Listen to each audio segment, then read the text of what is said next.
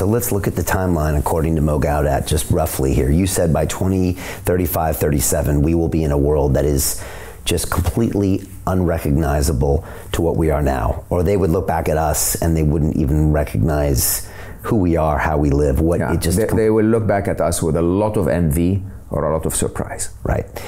And backing it up to them, I think Ben Goertzel called it the pre-singularity. And when he described this to me, very similar to you, he said that's when, he said bad people will use AI to do bad things and co-opt it for their means, which, I mean, turn on the news. Like you said, power, whether it's China or the US or Russia or Ukraine, and wealth. Yeah. Right? This is how we exert, this is what we do as humans. So it's used, co-opted by those organizations until we hit an AGI level, and then it's potentially out of our control. It's certainly out of our control.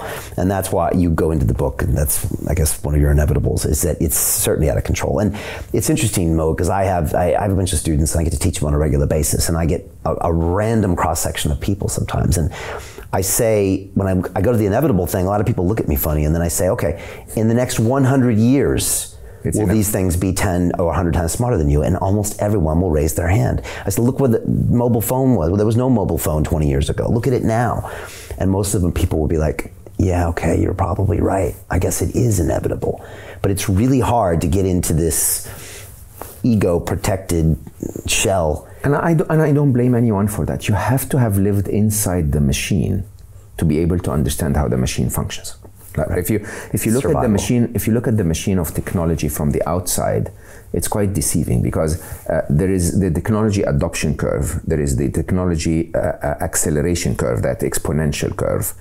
And there is a chart that I normally present that in my mind is, you know, my view of tech, which is the technology development curve. And the technology development curve is very deceiving. If you look at artificial intelligence, it looks like a hockey stick, only you know, lying on its side, really. So basically, if you look at artificial intelligence, we started talking about AI in 1956. I mean, we coined the term Alan Turing and you know, the Dartmouth experiment, and the whole idea of we can make machines that are intelligent has been part of human imagination since forever, but we thought that the computer will get us there in 1956.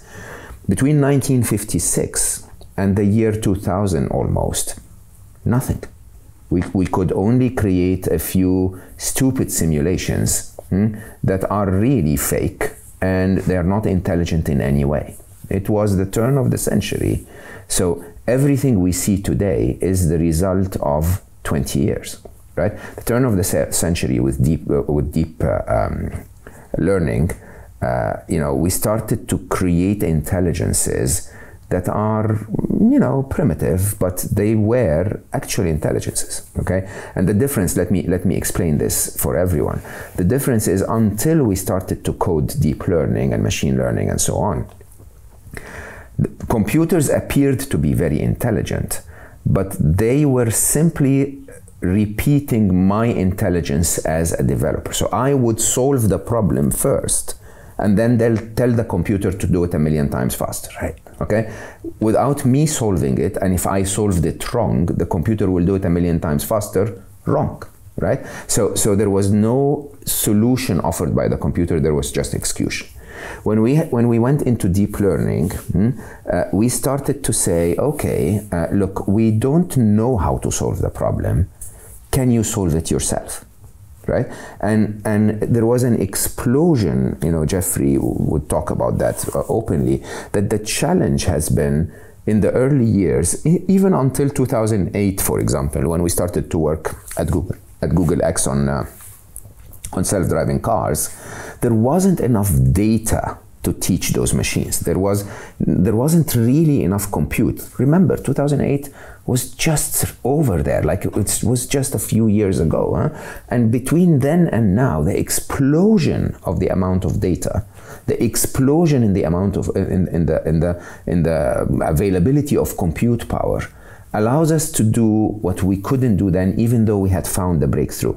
So Jim Rickards has just recorded a video that's not available to anyone in the public, and he's going to be talking about how this upcoming recession is going to be fast, it's going to be bloody, it's going to be nasty. But at the same time, he's going to show you how you can position yourself to profit from all of this chaos. Now, we've made this video only available to our viewers. Go to londonreal.tv/Jim. Watch that immediately. I can't say enough good things about Jim Rickards. He understands the global economic system better than any guest I've ever had on London Real. His predictions are almost uncannily true, and you can learn how to profit from his vision, from his expertise, and his understanding of economics. So go to londonreal.tv/Jim or click the link below. It's an excellent, excellent look on what's going to happen in the future and how you can position yourself to profit from that.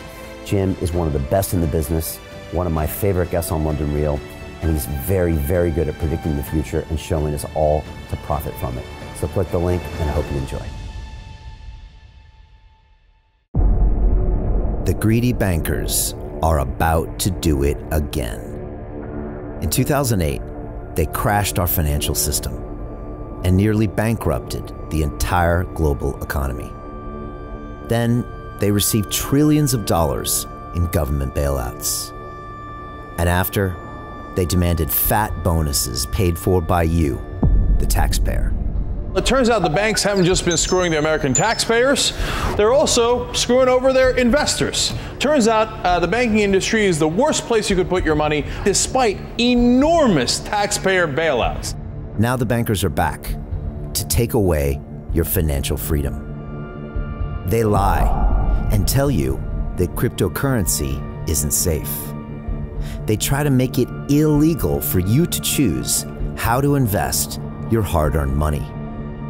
They lie and say cryptocurrency is used by money launderers and criminals. But look at the record. It's the banks themselves that launder hundreds of billions of dollars every year to the biggest criminal operations in the world. Leaked documents have revealed how some UK banks have helped criminals, money launderers and Russians under sanctions. American authorities discovered that the Sinaloa cartel moved $881 million through HSBC accounts as bank officials turned a blind eye to the illegality. The bankers lie and say cryptocurrency is not a real investment. Meanwhile, the smartest CEOs in the world are buying billions and billions of it. The truth is that banks lie about cryptocurrency because it makes them scared. The banks take $9 trillion per year of your hard-earned money, and they are worried that they will finally be exposed. They're scared because crypto means they can no longer control your money, which means they can no longer control you. They are scared because you might actually understand your money and intelligently decide what to do with it. Now is the time for us to come together, fight back, and take control. It's time to educate ourselves, our families, and our communities.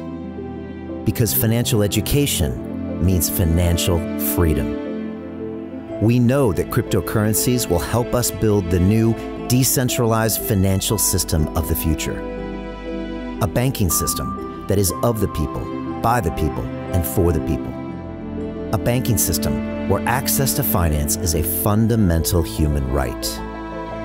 A banking system that is free and fair and welcomes all humans on this earth. The DeFi revolution is happening. We, the people, can no longer be fooled. We choose to take control of our finances.